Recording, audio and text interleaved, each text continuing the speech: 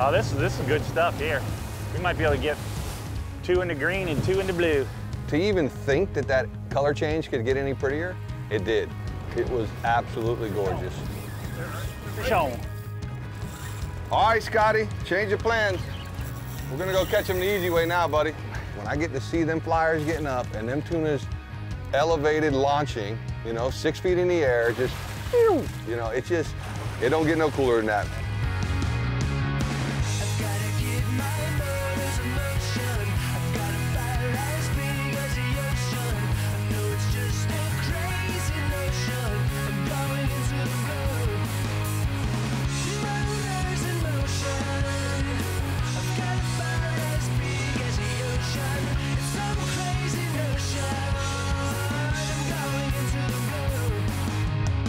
Simrad's Into the Blue, presented by Yellowfin, with Captain Scott Walker and Captain Steve Rodger.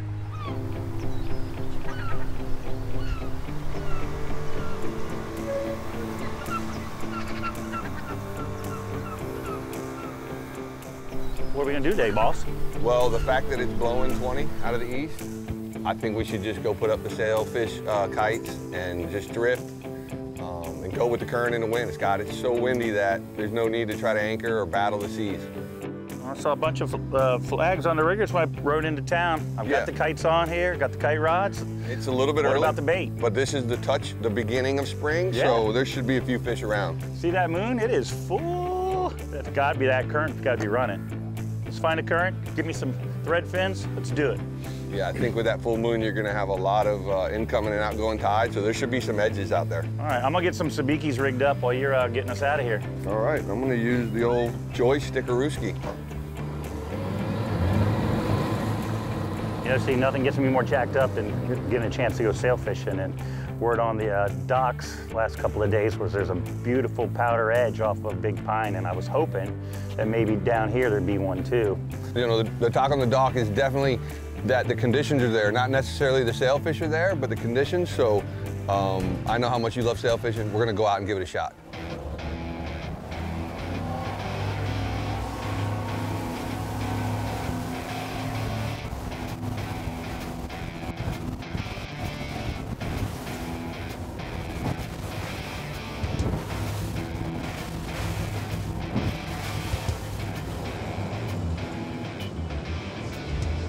The number one thing, obviously, you know, you've taught me this, is the bait has to be perfect. You know, down here, in my career of fishing down here, we caught it every day and never really pinned it up or what have you. So we're, you know, but you guys who actually pin bait up and spend a lot more time tournament sail fishing, you understand how important it is. The bait has to be perfect.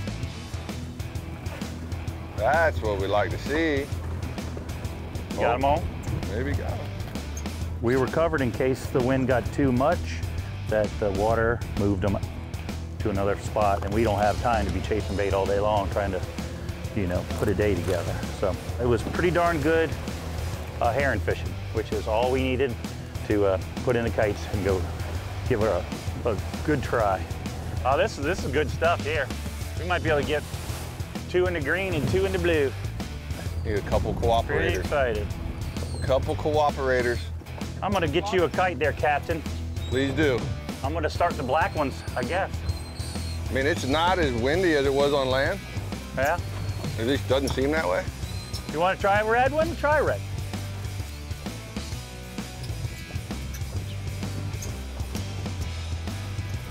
Old white birds are like, all right, go ahead and put your herring out so I can eat them. Well, I got that new sea anchor. We've borrowed them before, but that was ours. So I had to set it up.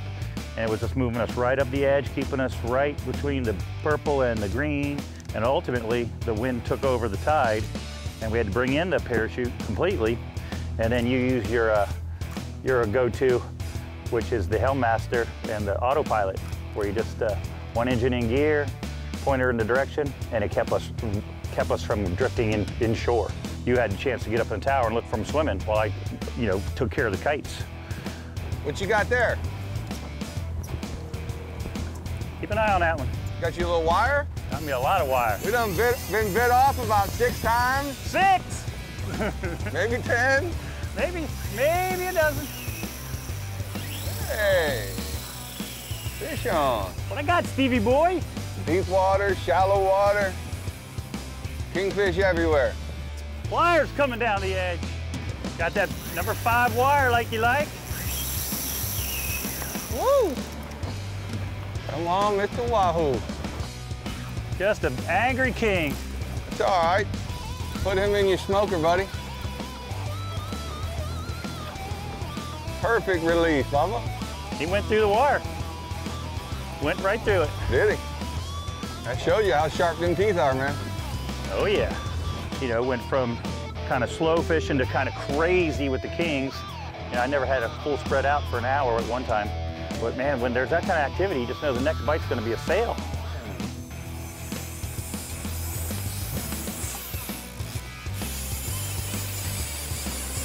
So I cannot tell you what it was. Hopefully it's a tuna fish and not another bonita.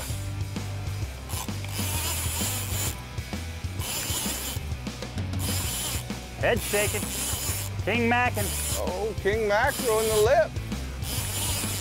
The waters were full of mackerel today. Let this guy go. Come on.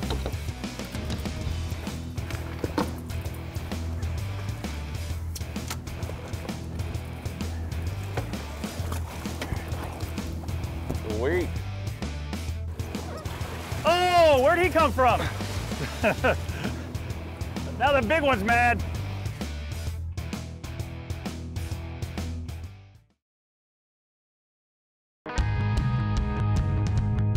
Simrad's Into the Blue, presented by Yellowfin, is brought to you by Simrad, go with confidence.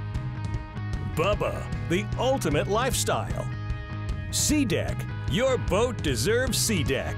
Waypoint TV, streaming the best hunting and fishing series. Download the app today. By Yamaha, reliability starts here. And by Ameritrail Trailers, Hawks Cay Resort, and Power Pro. I really appreciate how hard you do work out there on those kites because, man, there was never a moment where you did not have to reel this one in, let this one out, tie a new hook on, you turn around to go to the second kite, and both of those would be cut off. I could feel you not even wanting to tell me. No, I wouldn't tell you nothing. I feel like, man, he just put that one out. Yeah. I'm gonna let him figure Not even that going out. to tell you because I've been in your spot and it gets really annoying. You know what I mean? That's all right. It's artwork and it's fun, and just as easy could have been a sailfish. 20 sailfish that day. Right. And you know what?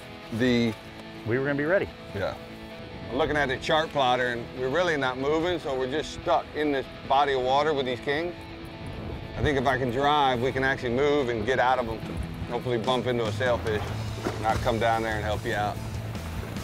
While we're running from here to there, we have sharks attacking, we've got kingfish attacking, we're fighting bonitas because they don't break off. I mean, everything was there, but the star of the show. Old hammerhead coming in, Scotty, now. You chummed him up with that bonita right there. The last one was a sandbar chasing him. Uh-huh. All right, hammer on, baby. Hammer on.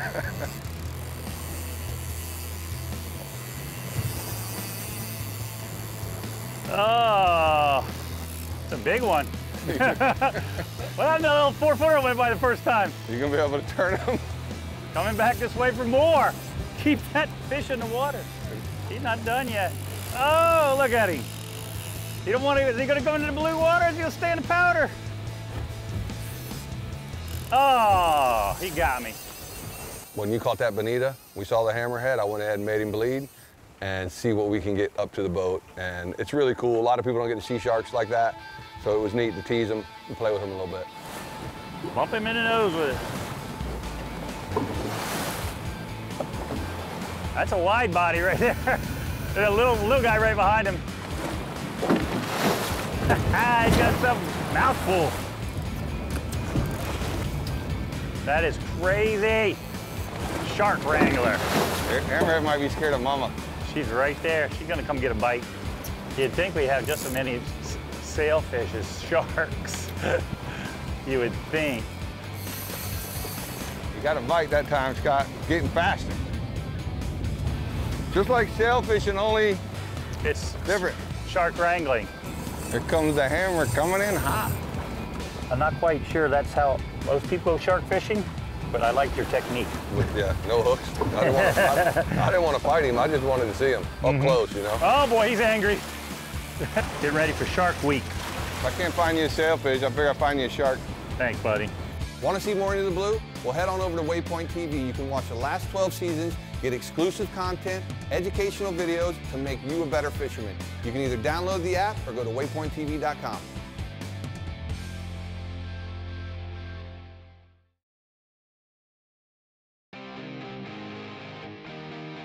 After the sharks were all up in our stuff, you had the kings cutting us off. I made the decision of, you know what, we're not hearing about anybody catching or hooking any sailfish.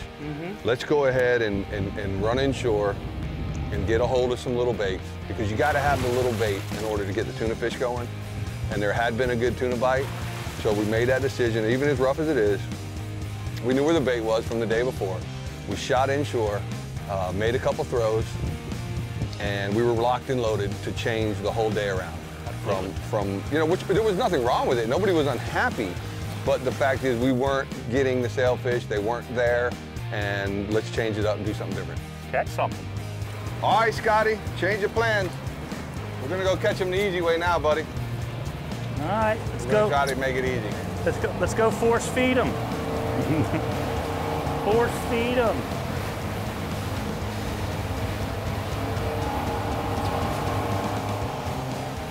So when we got back out, it was amazing, because to even think that that color change could get any prettier, it did. It was absolutely gorgeous. Once we got on the outside of the color change into the purple water where the tunas like to live, there was sheets and sheets of flying fish. There was frigate birds everywhere. I had a really good feeling that we didn't need to anchor down. We didn't need to go to the wreck. We're just gonna sit on that edge, just outside of the reef, and get out there in 160. And we started unloading bait. And boy, did it get going.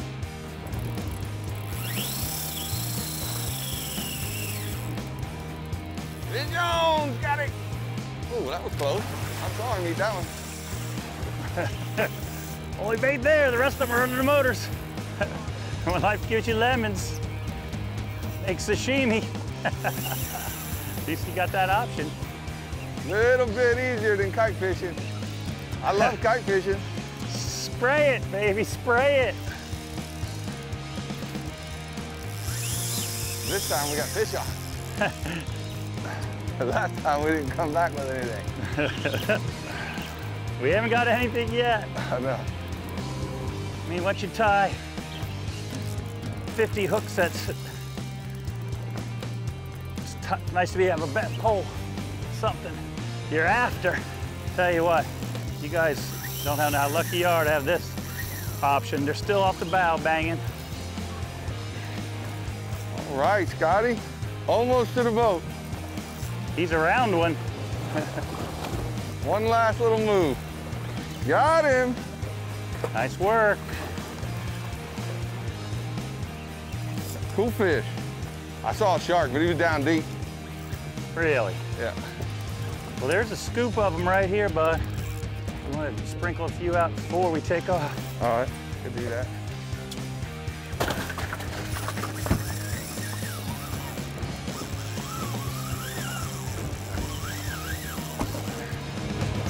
Shark got me.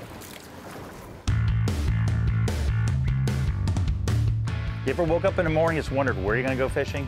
Well, coming very soon, Simrad's new XM4 fish mapping antenna is gonna help you do that from the cockpit of your boat before you ever leave the dock.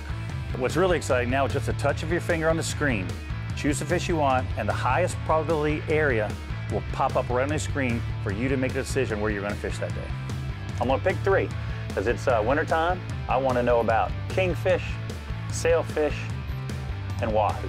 Got a full moon coming, and that's what I'm thinking about. So now it's gonna give me a bar over here, and it's gonna start hunting for those 3 recommendations, and then they're gonna overlay them on the screen in round circles or ovals with the color you see here. The brownish color for kings, a little green for sail, and a blue for me wahoo. Now they're starting to download right here. I spent a career building a network to help me find all this information out. Maybe you don't. You're down for a quick weekend, or you just have one day on the water. From now on, you'll be able to take your Simrad and just touch a button, and all this information I spent a lifetime gathering, you can have at your fingertips in a few minutes of download from the satellite. Got the temperature grades, 1 day, 2 day, 3 day, and that's your height. The 3 days, your highest probability. And then if you can find where the plankton front coexists with that, that's where everything's going to start happening. Imagine making better decisions as the day goes on rather than relying on 24 or 48-hour information. You're going to be getting constant updates every 15 to 30 minutes that's going to change your catch rate and your fun on the water. And now, here comes my weed lines. It's actually a weed line. It's not a guess. The new technology from space can see a weed line. So if it says go there, there's going to be a weed line there, especially if you're into dolphin fishing in the spring and summer. But now I've got sea surface temperature front, I've got a plankton front, and they're all coming together. And if you just touch that spot, it's going to tell you what they think about it. So the plankton front's 2, moderate. The sea surface temperature 2 is moderate for kings. And then down here, just a little ways, I've got a kingfish inside of a wahoo, so I want to get on that. And what do we got here? We got plankton front, 3, strongest. Sea surface temperature front, 3, strongest. So that one spot, which we can go to measure, and we are right off of St. Augustine, and if we wanted to go catch those things, and by the day's end, we'd have a box full of wahoo and kingfish. We wouldn't have wasted any fuel, and we're going to have a great day. Be sure to head to your local West Marine and have a specialist go through these fish mapping features with you and get your WXM4 antenna ordered today.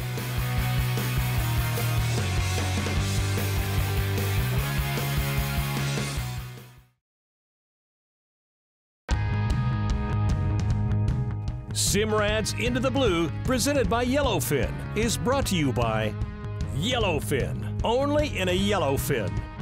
Scales, every degree of water. Yeti, built for the wild. West Marine, for your life on the water. And by Shimano.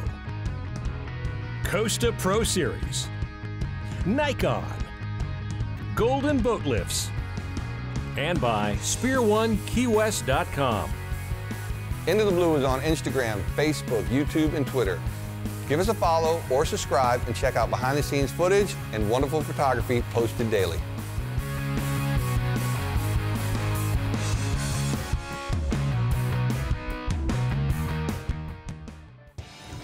So, you know, blackfin tunas are the predominant tuna down here in the Keys.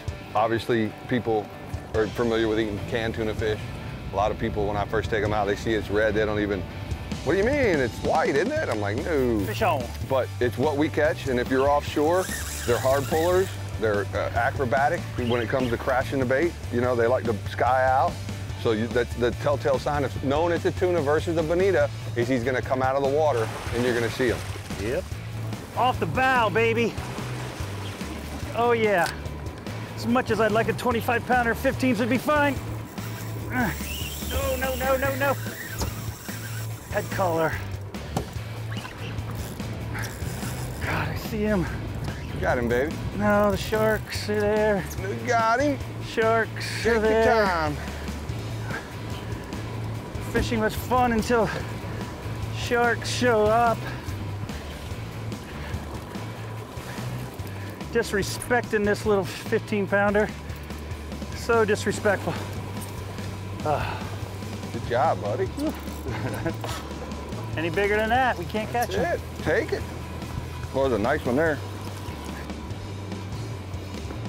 Oh, you see that? You can air it out.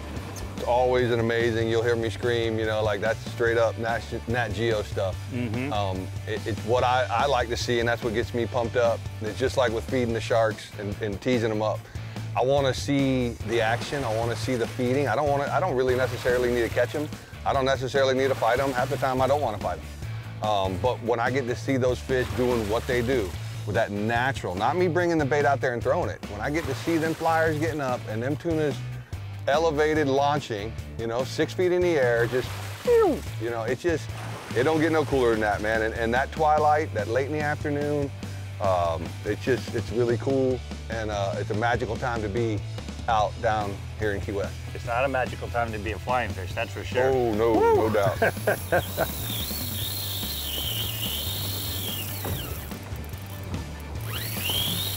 a shark run, if you ask me. A run from a shark. Don't be a shark. Don't do it. That's a black one. You know, the beauty of these blackfin tunas is their eyeballs. I mean, they're compact little energy machines. They gotta eat, eat, eat. And when they get hooked up, they are gonna take drag. That's a lot of drag, boss. You're not gonna stop them from their first run, so don't even try. Light leaders are a long way to trick these beautiful eyeballs. They're onto it. They know what's up. So we got to use light leaders. So our fights are generally knockdown, drag out, and then we have to deal with the sharks. So, I mean, they're a perfect machine because we can find them anywhere near shore, anywhere over 100 feet, wrecks, shrimp boats in the Gulf. They're the perfect tuna because they're great to eat. We're going to can these and grill these. But tricking them to eat is one thing, and then trying to catch them without the sharks getting eaten is our biggest challenge always. Bring them around, good. All right. Eyeballs. Hold on, hold him there, hold him there. Okay, I got him. Good job, buddy. Thank you. That's full grown. They don't get bigger than that. That's right. That's what they look like there, buddy. You know, at the end of the day, we did not catch the sailfish we were after, but we had kingfish, we had bonitas, we wrangled sharks, and then we finished up with these beautiful blackfin tunas. But now I need to get these things on ice and put a little splash of fuel on the boat, take it back to dock, and put it on the golden lift. The real deal. Ha-ha!